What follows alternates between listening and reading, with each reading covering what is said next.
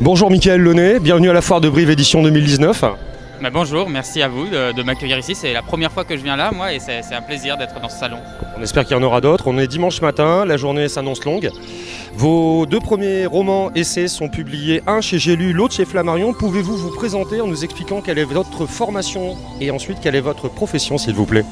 Alors moi, au départ, j'ai une formation de mathématicien. J'ai fait des études de mathématiques, j'ai un doctorat et j'ai fait de la recherche pendant 4 ans.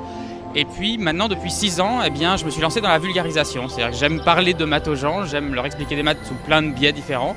Et c'est comme ça que j'en suis arrivé à écrire des livres, à faire des vidéos sur Internet. Et puis je fais pas mal d'interventions dans des classes aussi. Et j'adore parler de maths de façon ludique. Mickael LAUNAY, quel était le sujet de votre thèse en doctorat, s'il vous plaît? C'était des probabilités. C'était ce qu'on appelle des processus aléatoires renforcés.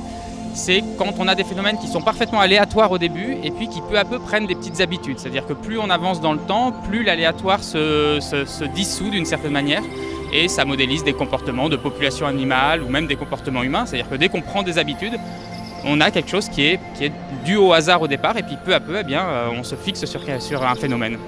Quand on est docteur en probabilité, est-ce qu'on s'imagine devenir un jour écrivain?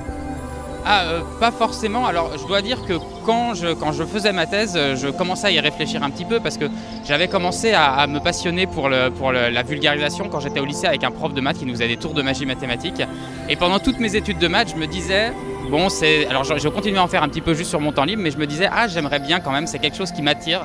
J'aime vraiment parler de maths aux gens, j'aime vraiment expliquer, j'ai pu voir plein de mondes différents, que ce soit dans les écoles, que ce soit dans des salons du livre ou dans plein de contextes différents.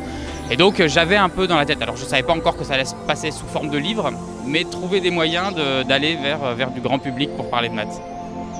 Donc on a tous eu un professeur absolument fantastique qui nous a donné goût et qui nous a absolument passionnés par son sujet. Pouvez-vous nous dire de quoi parle votre dernier roman? C'est le théorème du parapluie. J'ai commencé par la fin, excusez-moi. Alors le théorème de parapluie, je me suis concentré sur toutes les histoires de changement de point de vue en science. C'est quelque chose d'assez fabuleux de voir que parfois en science, on a des sujets qui sont totalement complexes. On se dit mais on va pas y arriver, parfois qui durent des siècles. C'est-à-dire qu'on a des savants qui pendant des siècles se disent mais comment ça marche, qu'est-ce qui se passe? On essaye plein de choses et ça ne marche jamais, on n'arrive pas à comprendre un phénomène physique. Et puis d'un coup, il y a une idée géniale qui arrive et puis on se rend compte que c'était pas si compliqué que ça. C'est-à-dire qu'il ne faut pas des tonnes de calculs, il ne faut pas être très fort en équation ou quoi que ce soit. Il suffit juste de faire un pas de côté, de regarder ce problème un peu différemment et d'un seul coup, tout s'éclaire.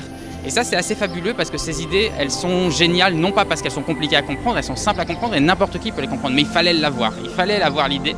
Et donc ça part dans ce livre, je parle de 5 grandes théories scientifiques où à chaque fois, en partant de petites observations du quotidien, des choses qu'on voit dans notre vie de tous les jours, mais on ne s'en rend pas forcément compte, on ne voit pas forcément qu'elles sont sous notre nez. Et puis peu à peu, en commençant à réfléchir et en remettant un peu en cause nos préjugés et en se disant si on regarde ça un peu différemment, on en arrive finalement à comprendre des choses assez profondes et les lois de l'univers et de notre monde dans lequel on vit. Vous êtes également youtubeur. Est-ce que vous avez un conseil à donner aux gens qui n'ont pas l'habitude de vous voir? Et on posera évidemment cette vidéo sur le site par lequel nous couvrons la ville de Brive. Vos youtubeurs et vos lecteurs, est-ce que vous avez un mot à leur dire pour conclure? Qu'il faut être curieux de tout et qu'il faut aimer les sciences parce qu'on a tous cette curiosité en nous à un moment donné et c'est formidable d'essayer de comprendre le monde et il y a tellement de belles choses à découvrir. Mickael LAUNAY, merci beaucoup, on vous souhaite un très bon dimanche, on espère vous revoir l'année prochaine si vous avez le temps d'écrire un nouveau roman. Avec plaisir, à l'année prochaine. Merci pour vos réponses et bonne journée, au revoir.